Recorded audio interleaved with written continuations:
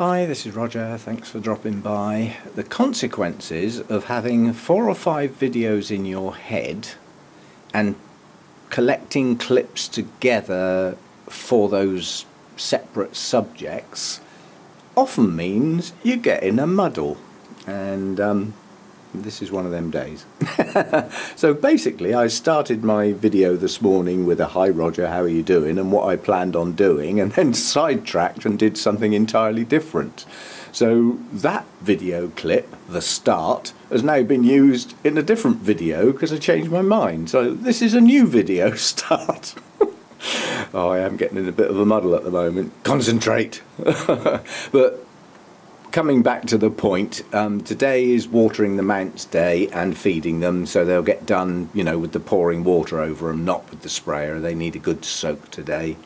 And there's quite a few of my mounted orchids that get bypassed very quickly because they're not doing a great deal perhaps, or there's nothing much going on, they're just growing and things like that, so they get ignored as far as videos are concerned.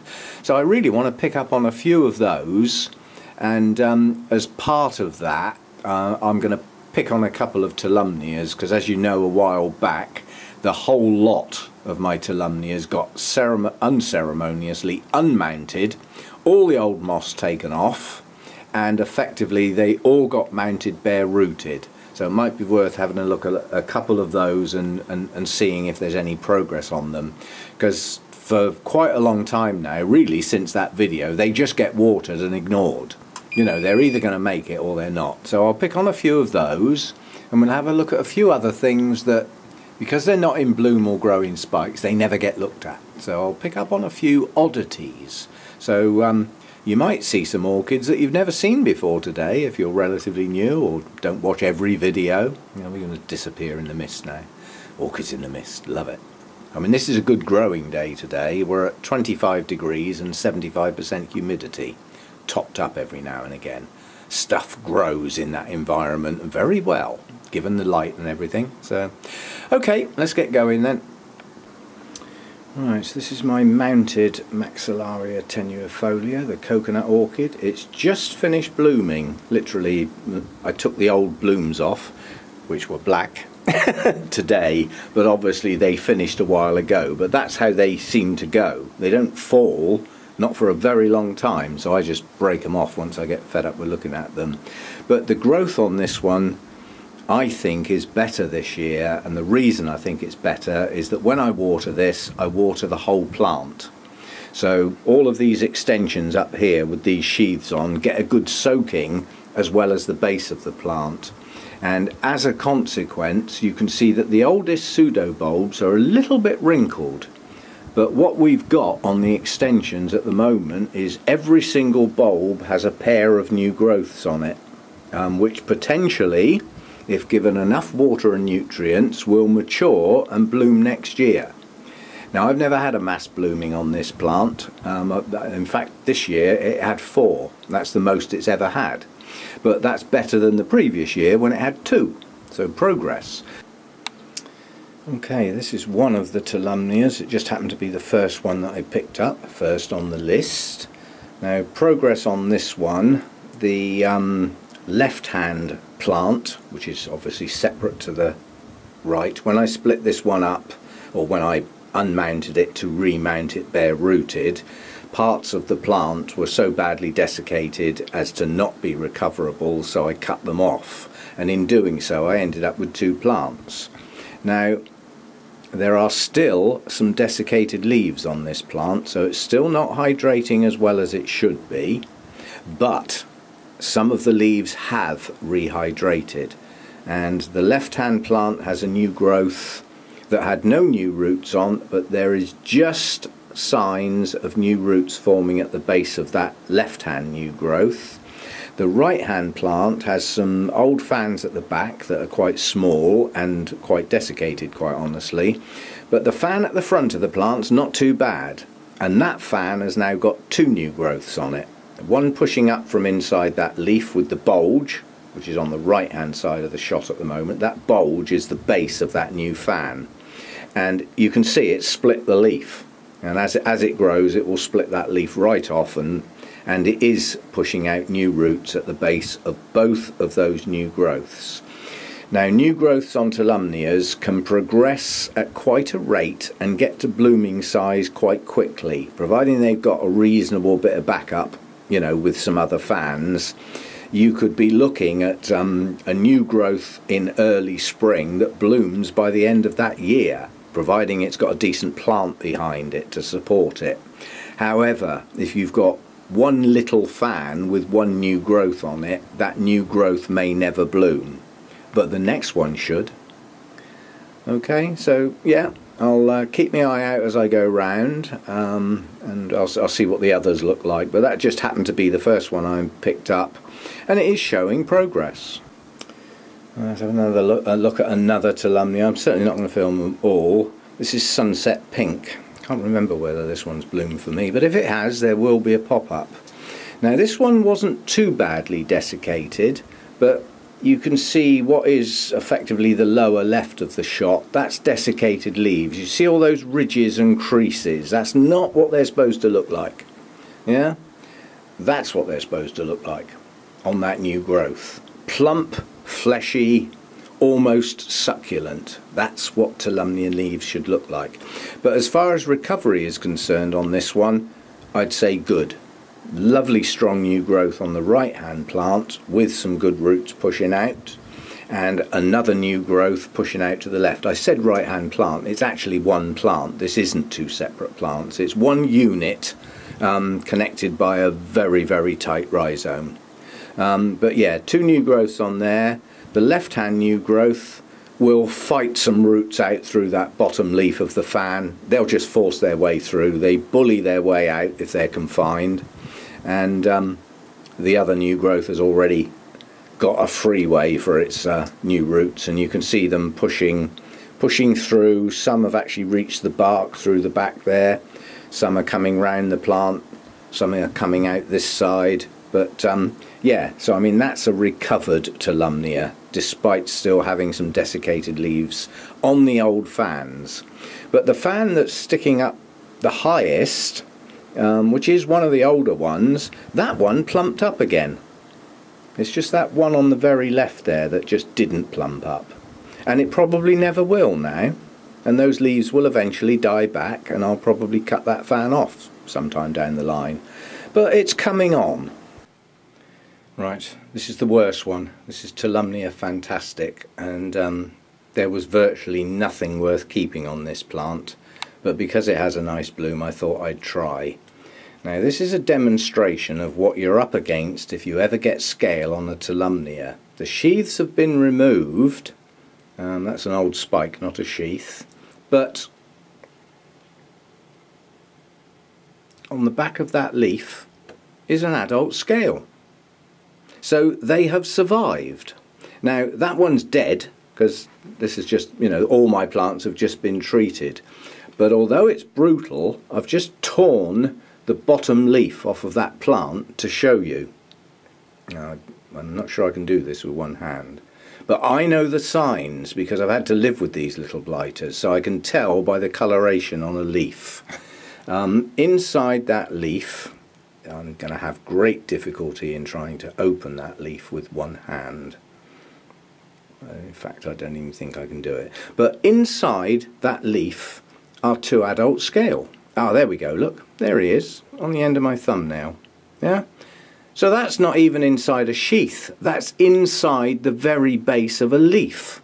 And if you can imagine, on such small plants, you get an infestation of scale down inside those leaves at the base of the plant. They basically eat the base of the plant off, if left untreated. Now, I don't think this one's actually going to make it, because I can see, let's see if I can count them. Keep this still if I can. Right, starting from the right hand side, there's a tiny little green tip, and next to it is a leaf that's got yellow marks on it. I know, without looking, those are scale on the inside of that leaf. So they're on that plant. Now, it's been sprayed and they should die, but they may have already done too much damage. There's no sign of any new growths on that. That leaf that I was just talking about with the yellow marks on was an attempt at putting out a new growth that's failed. So whether it can try again or not, I don't know. That one may be too far gone. So never let scale get on your Tolumnias. It's one of the few orchids that they can actually kill. Now scale can do a lot of damage, but there aren't many plants they can actually take down and kill. But they can with Tolumnias. Really they can. So keep on top of the little blighters if you can. So that's a bad one. Now despite all the efforts of the scale, this one's going to make it. It's a tiny little plant. It never grew that well, but it was a lot bigger than that until I had to take old parts of the plant off and start again basically. So I'm back to where I was when I bought it. But unlike when I bought it, I do have live roots and more coming and 2 new fans growing on it.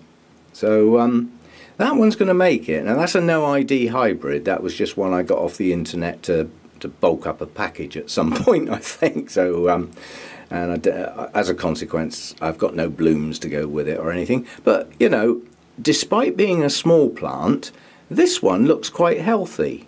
The leaves are good. They've got that little bit of coloration on them, which implies they're getting enough light. Possibly a fraction too much, but they can take it.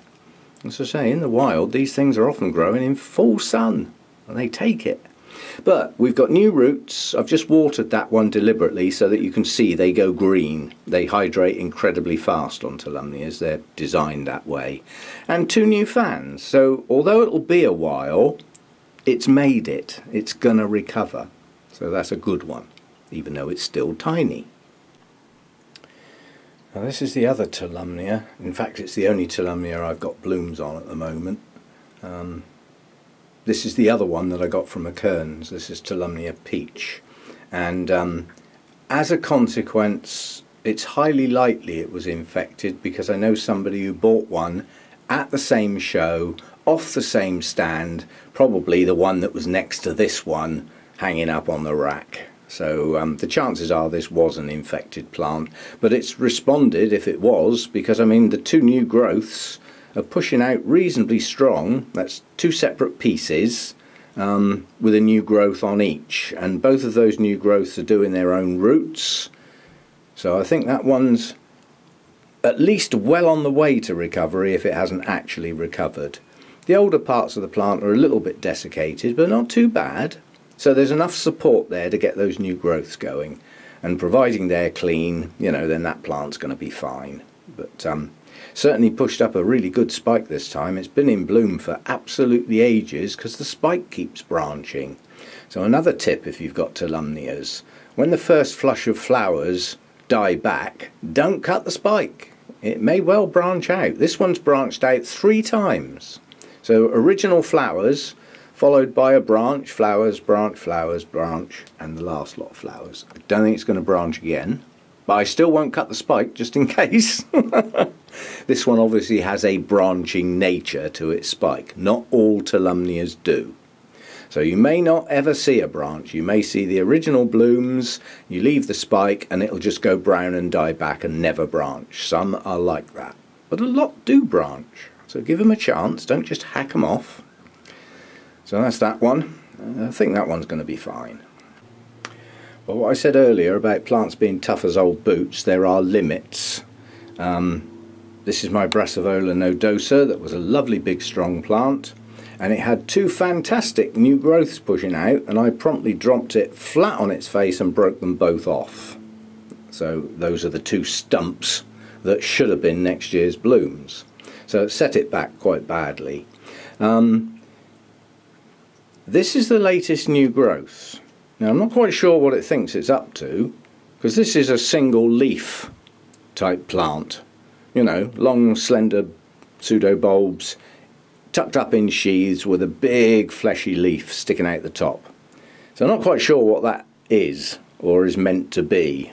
It's certainly not a flower spike, and it's not supposed to have 2 leaves, so that's some sort of distortion. But tucked down at the back there, there is another new growth, and in fact it's immediately behind what is now the left hand stump. There's another new growth pushing out. So again, in response to damage, the plant's pushing out farther back, and it might not have finished yet. Oh no, it hasn't finished. If you look at the what is now the right hand stumpy bit, again, see the green tip? So the consequence of breaking those two new growths off is two new growths a bit farther back on the plant. That's the response to the damage. As I say, what that new growth's going to do, I really don't know. I haven't seen the plant do that before. But anyway, this needs a good soaking. It's got some growing roots. There are root tips in amongst the older ones. So it's coming on. But as I said, it was badly set back. So it's now into recovery. It happens. Okay, this bit is for Margaret East. Yeah, recently watched one of her videos, and she bought a cattleya and some other things from eBay seller based in Madeira, or is it Madeira? Whatever. But I bought 3 Miltonias. Come on, it's not that early in the day. And all 3 of them were infected. But when I got them, I didn't really know much about this, so I just didn't know why they weren't growing very well, and they never did. And then one of them started to die, and that one is lost. But luckily, because of my cattleya related problem, I started looking into things and found an individual seller that had supplied me with a shed load of infected plants. And most of those are now gone. They never made it. Some of them just died before I'd even heard of the F word. And I never knew why at that time. Well, at least now I know why, and I know to do something about it. So these are the 2 Miltonias that are recovering. Yeah? In amongst that moss are some nice roots with some green tips. I'm not going to hook them all out for you. There's a fungus gnat on by my thumb. Oh, I hate those things. They're not really damaging though. But this one's pushed out a new growth that is heading up towards maturity, and it's got some green tipped roots on it. So I would class it as on the mend. I'm not classing it as recovered. It's on the mend. And with the continuing treatment program, what I'm really looking for on this is the next new growth, because there still could be some residual infection at the base of that new growth because of when it pushed it out and when the treatment was given. But what I'm after is another new clean growth, and then I'll be happier with the plant. And what I would probably do at that time is take that growth and the next new one that's going to come out off of that old pseudo bulb, because that's where the worst of the infection would be, on the oldest part of the plant. Has that got a name? It probably has. That's Miltonia castanea. I've got any blooms for these? I think one of them was in bloom when I got it. And it's the same with this one. This one never grew well. It just didn't. But it was the better of the 3. And once I discovered the problem and dealt with it, I ended up with 2 leaved older bulbs that are okay. You know, they've kept their leaves, and a reasonably strong new growth that was tiny at the time, which has now pushed on and is currently maturing. And it's maturing at around the same size, if not slightly bigger than the previous 2. That's a telltale sign that it's making good progress. And the other telltale sign is nice roots all over the place with green tips that are actively growing and not failing. So I'm happy to say that one's made it, but it's still classed as recovering at the moment. But that's my 2 anyway, from the place in Madeira. I can't remember its name, but you'll find it. If you go on eBay, just look for anything for sale from Portugal, you'll soon find it. I think there's only one. Anyway, that's my two. That was just for Margaret to show my two plants. You know, I'm not sure she's actually going to make it with her Cattleya, but you never know. Get the treatment in there. Give it a chance. Don't give up on them and set fire to them in the yard. So that's my two. What was that one again? That's Miltonia Queen Anne. That has lovely deep purple blooms on, if it ever does. See, now that latest growth on that plant is blooming size. It's big enough, but whether the plant's got strength to actually do it, I don't see any signs down in those leaves. No, it's probably going to wait for the next growth and then give it a go. But I think that plant's okay now. Not classed as clean, you know, but okay. Doing okay. A long time ago, in the dim and distant past, I actually told this plant off in a video. I basically said, if you don't grow new roots, you will die. Simple, but your choice. And it sat there and did nothing, and did nothing. Suddenly it's decided to do as it's flipping told and grow some new roots. I must admit that the mini Phalaenopsis just do not seem to have the vigour or the strength that their bigger ones, they're, big strappy things like that. Those just seem to bully their way through life, whatever you do to them. Well, they do for me anyway. But the mini ones I have trouble with. And I don't even remember when or where I got this and whether it's ever bloomed.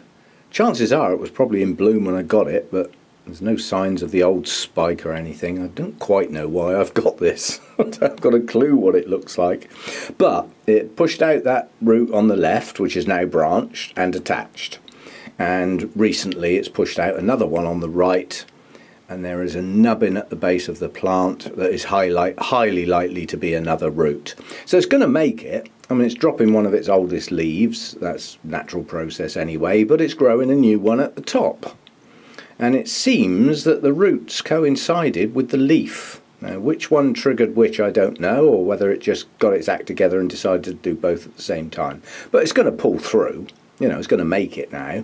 And one day, again in the dim and distant future, it might actually produce a bloom, and then I might remember why the hell I got it in the first place. You lazy tyke.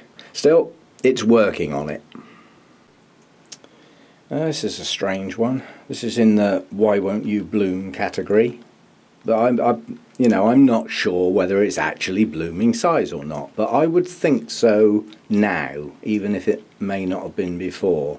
You've got the three old bulbs in the centre there, one of which is still hanging onto a leaf desperately.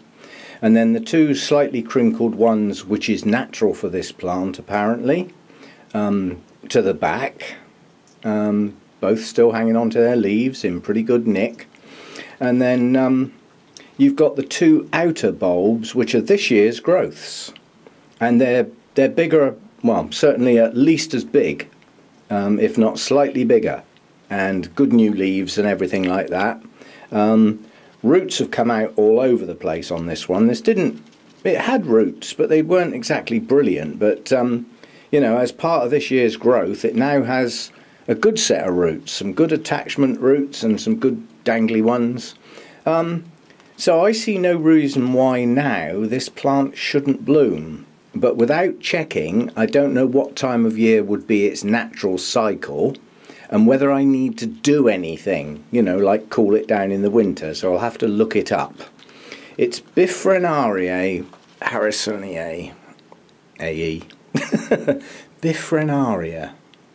I got a feeling when it was first discovered it was thought it was a dendrobium, but certainly don't look like one to me. But anyway, that's what it's called. That's what it looks like. And the blooms are a little bit different in their shape and highly fragrant. I'll let you know if I ever see any. So far, not a light. But we shall see. I mean, if that right-hand bulb doesn't bloom, then the plant never will. I mean, that's about as good a growth as I can get on it. But we'll see. I might do a little look up on this one and see if it needs something. It might be one of those that needs to chill down in the winter to trigger a spike. I don't know. But if I go and look, I'll know. So I'm just being lazy on this one, really. And it's a shame because the blooms are quite attractive and highly fragrant. I've got a feeling, very distant memory, probably when I first got the plant, that they're quite long lasting as well. So I might go and look that one up and stop being so lazy.